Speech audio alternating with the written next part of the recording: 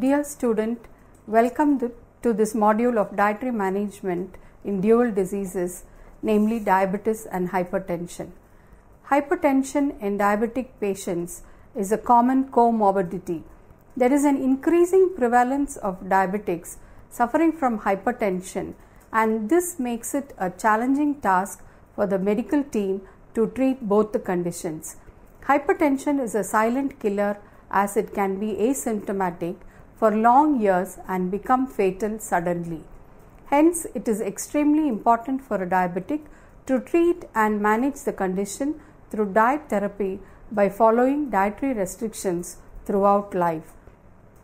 From this lesson, you should be able to understand the predisposing factors of hypertension in diabetes mellitus, clinical outcomes of diabetes with hypertension, and dietary approaches to maintain the dual disease.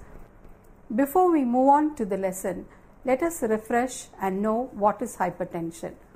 Hypertension is generally defined as a systolic blood pressure of 140 mmHg or higher, or a diastolic blood pressure of 90 mmHg or higher, or both.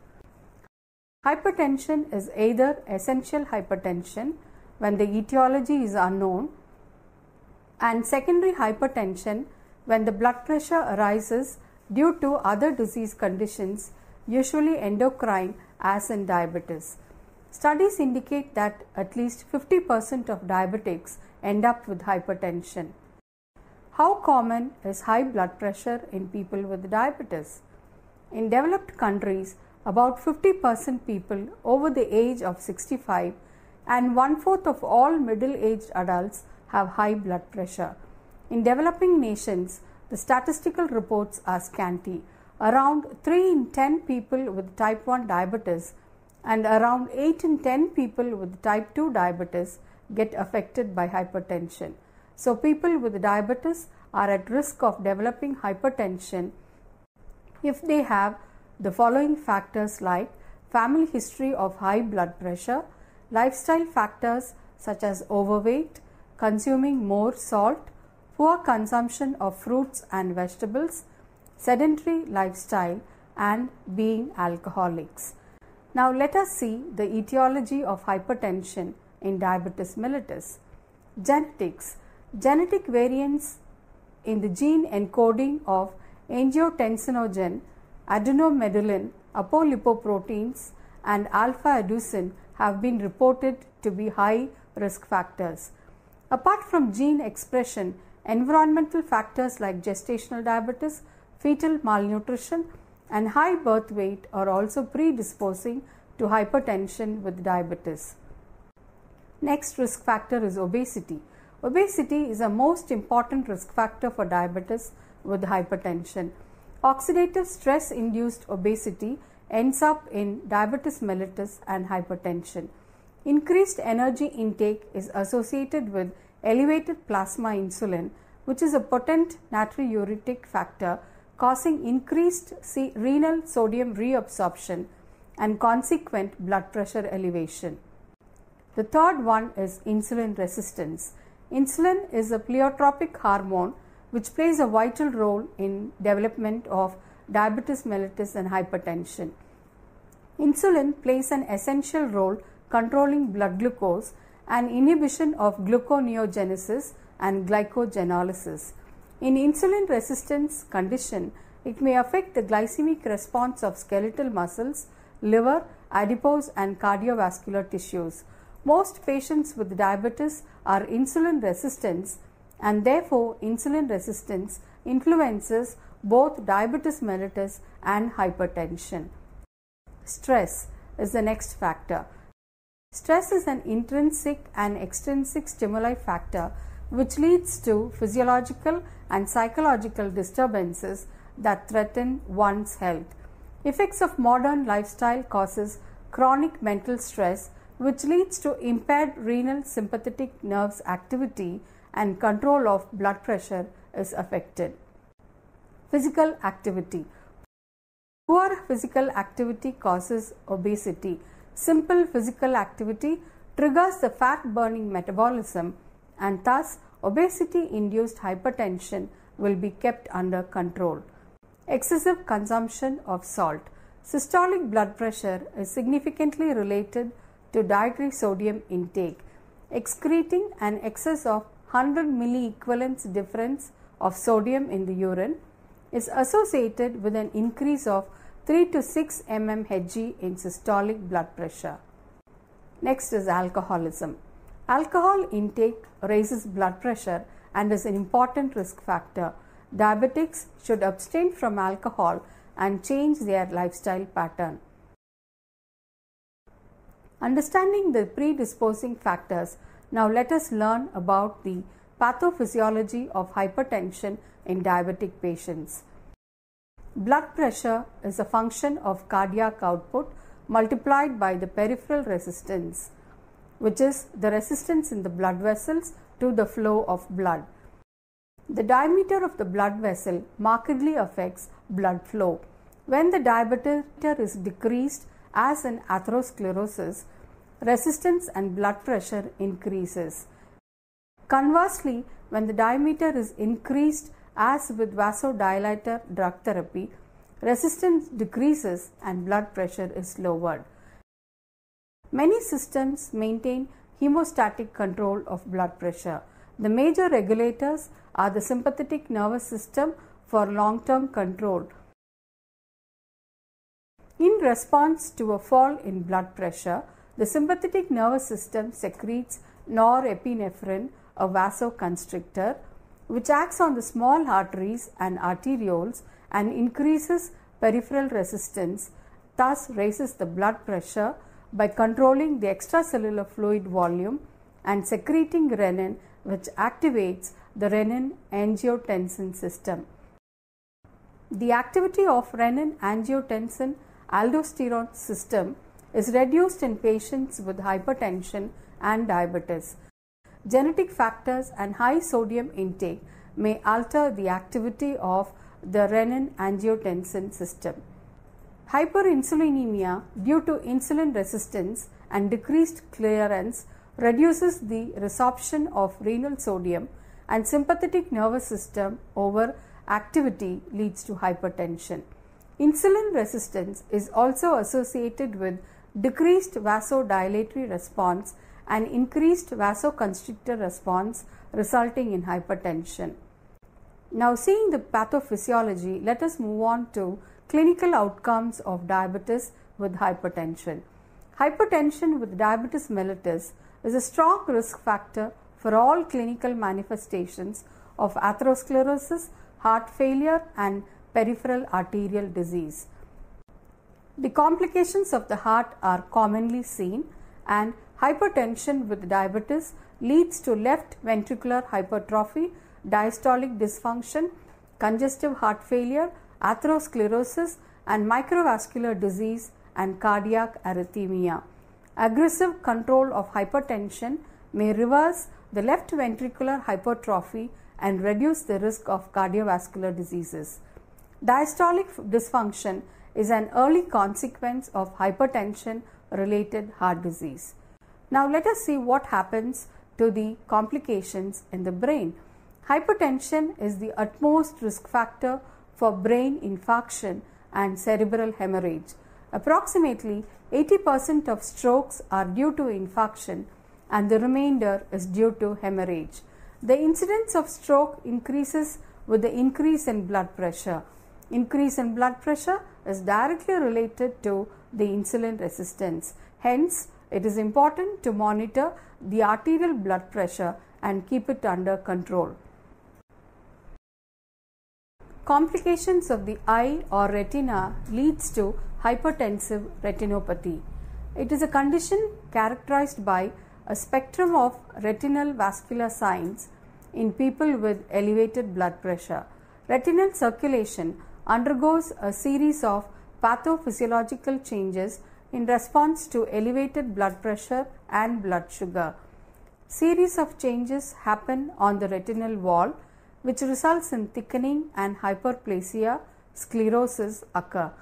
This is followed by retinal necrosis and retinal ischemia. Hyperglycemia comorbid with hypertension will speed up the retinal damage and may end up in vision loss. Now moving on to the complications of the kidneys. Hypertension in diabetic patients predisposes the end-stage renal disease or ESRD. Hyperglycemia induced endothelial sclerosis alter the renin-angiotensin reactions. This increases the renal pressure and also the systemic hypertension. High systemic blood pressure further damages the renal nephrons and renal failure occurs. Understanding the complications now, let us move on to the medical nutrition therapy needed for this condition, namely diabetes and hypertension. Management of hypertension in diabetics starts with the lifestyle changes such as weight reduction, regular exercise and moderation of sodium. Let us first see how weight can be managed. Weight loss through exercise could be beneficial to manage the condition. If a person is obese, then he has to reduce his weight based on the body mass index, and the diet should be followed which is recommended by the medical team. Large weight reduction is possible when good dietary management is achieved. More than reduction of weight, the maintenance after reduction also is very essential to keep the parameters optimum. Physical activity. 30 to 50% of chances of getting hypertension and diabetes are more for those people who are obese than an ideal weight person. Physiologies of exercise clearly specify that there is more active muscle and cell-induced metabolic balance along with better insulin clearance. When these happen regularly, the weight gaining option becomes ceased and better control on blood pressure and sugar level is achieved. Hence, patients with diabetes and hypertension are better advised for 30 to 40 minutes of regular exercise every day. The exercise can be simple walking and other aerobic exercises where the person does not strain too much because of hypertension, and any exercise which is followed new has to be under the supervision of a medical doctor or any other medical therapist. All the other treatment strategies like weight reduction, diet control and medical prescriptions are required in a less level when regular physical activity is adopted. So, regular physical activity should be the prime treatment in a diabetic person. Now, let us move on to alcohol consumption.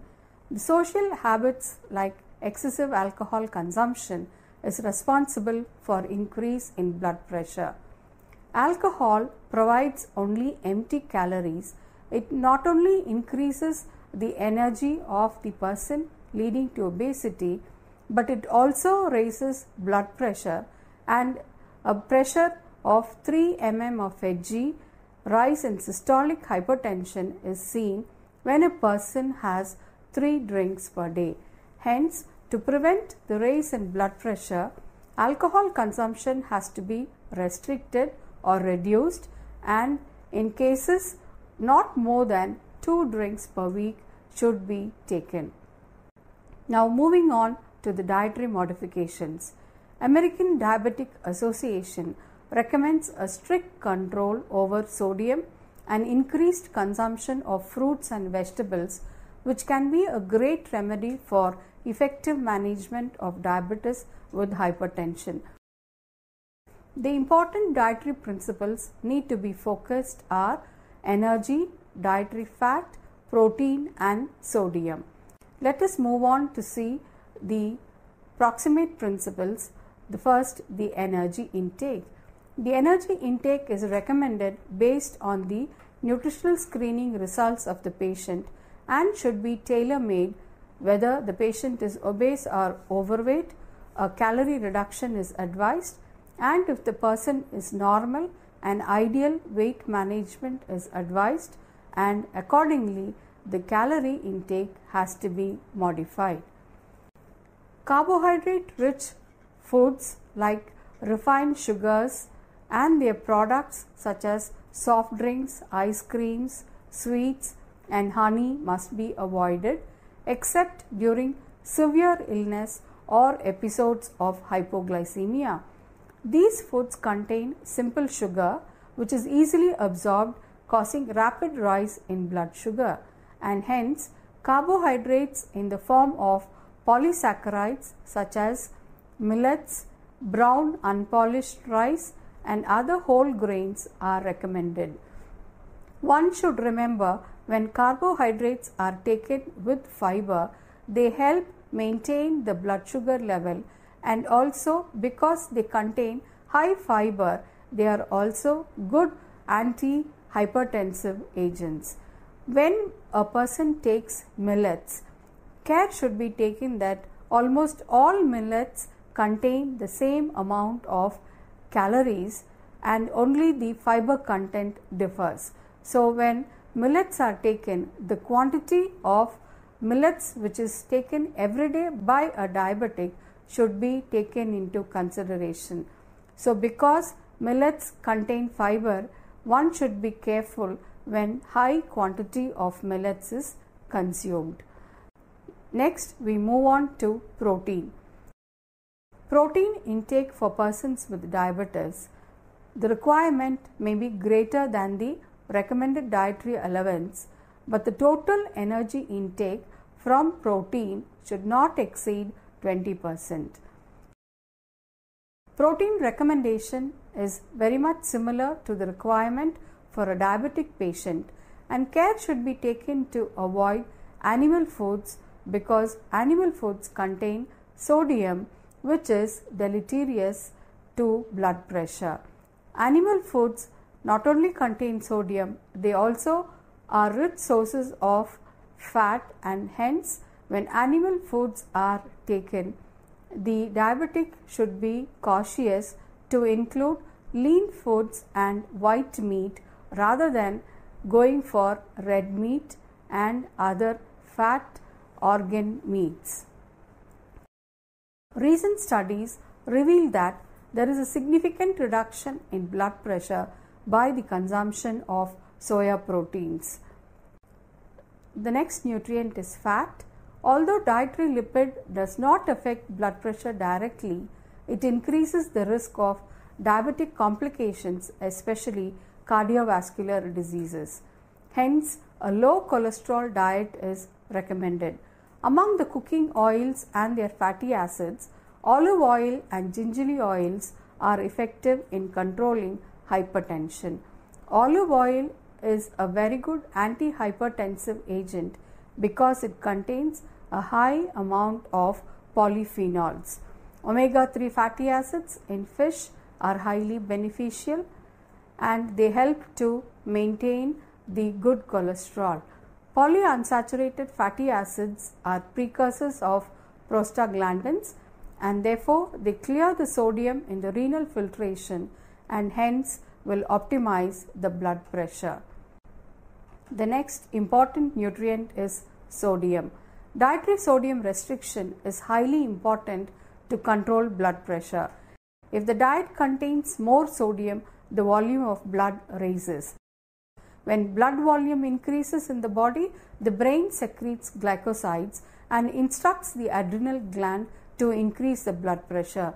The glycosides generally stimulate the arterial wall and exert a pressure. Hence, the role of salt restriction in hypertension management is important. Foods rich in sodium, as you see in this table, are to be avoided. In general, all processed foods contain sodium and hence a diabetic has to be cautious while consuming these. Breakfast cereals, bread, cheese, other processed foods like dal powders, papeds, buttermilk, chickpeas, all these contain high amounts of sodium. Salted butter and salt added pickles are high sodium rich foods, and hence they have to be avoided. Now moving on to the intake of fiber. A minimum intake of 30 to 40 grams of fiber daily is recommended. Fiber helps slow digestion, regulates glucose and insulin production, and provides satiety. Foods high in fiber include whole grains, legumes, vegetables, and fruits. Fruits and vegetables are good sources of minerals, flavonoids, saponins, polyphenols, and carotenoids. They are especially valuable for their ability to prevent vitamin C and vitamin A deficiencies, which is more common in diabetic patients. Diets that are high in fiber help in the management of diabetes. Fruits and vegetables are high in cellulose, which is a type of insoluble fiber and therefore are good. Soluble fiber delays glucose absorption from the small intestine and thus may help prevent the spike in blood glucose levels that follow a meal or a snack. Several nutrition intervention studies have been conducted to demonstrate the efficacy of dietary changes, and one such popular intervention is the dietary approaches to stop hypertension. What is a DASH diet? This is a disease-specific dietary recommendation found to be more effective in lowering hypertension. It decreases the systolic blood pressure, and the total diet is significant than simply adding fruits and vegetables. It was invented by Apple et al., and after conducting several trials, it has been announced as physiologically safe for treatment. It is used both for preventing and treating hypertension. DASH diet is framed with more fruits and vegetables, non-fat dairy and nuts. Along with the DASH diet, lifestyle modifications such as exercise, a diet low in sodium, saturated fat, cholesterol, and high in potassium, calcium, fiber and fruits have been shown to decrease hypertension. The major sources of energy should be from whole grain cereals and legumes, vegetables, and fruits intake should be restricted as per the dietary management for diabetes, and the others can be taken liberally. The DASH tips are: eat more fruits, vegetables, and low-fat dairy foods. Cut back on foods that are high in saturated fat, cholesterol, and trans fats. Eat more of whole grain foods, fish, and poultry. Limit sodium, sweets, sugary drinks, and red meats. Allow low-fat or skimmed dairy products. Add more fresh foods than processed ones. Add more vegetables and dry beans. Instead of snacking on chips or sweets, eat unsalted nuts, raisins, low-fat and fat-free yogurt, unsalted plain popcorn with no butter, and raw vegetables. Read food labels to choose products that are low in sodium. The general guidelines for managing diabetic hypertension. Blood pressure must always be kept under control. Patients with hypertension should be given a lifestyle or behavioral therapy. Attention should be paid to lifestyle changes so that weight reduction and regular exercise become part of everyday management of diabetes. Hyperglycemia, dyslipidemia, proteinuria should be controlled for all the patients. For beverages, instead of sugars, non-nutritive sweeteners like NutraSweet, aspartame are suitable sugar substitutes. Saturated fats such as animal fat like butter, lard, egg yolk, and other foods, and cholesterol have to be reduced to a minimum, and these can be replaced by vegetable oils. Salt must be restricted to the recommended level to control the blood pressure. Good quality protein rich foods are recommended like lean meat, fish, and chicken. Cigarette smoking and alcohol should be abstained. Caffeinated beverages such as tea, coffee, or drinks that contain very low or no calories have to be restricted or taken in moderation. Small meals have to be spaced over the day rather than taking 1 or 2 big meals. These are helpful in avoiding postprandial peaks in blood sugar. Now, what is the benefit of controlling hypertension in diabetics? Early treatment of blood pressure and control will lead to significant reduction in microvascular complaints and also macrovascular complications. Long-term control of blood pressure in hypertensive patients with type 2 diabetes mellitus results in significant reduction in diabetes-induced chronic complications. Close control of blood sugar helps to control microvascular complications, and good control of blood pressure can control both micro and macrovascular complications. With these benefits, let me conclude by saying that weight management, low fat diet with fibrous fruits and vegetables, good physical activity, lifestyle changes can help to control or prevent hypertension in diabetics. Thank you.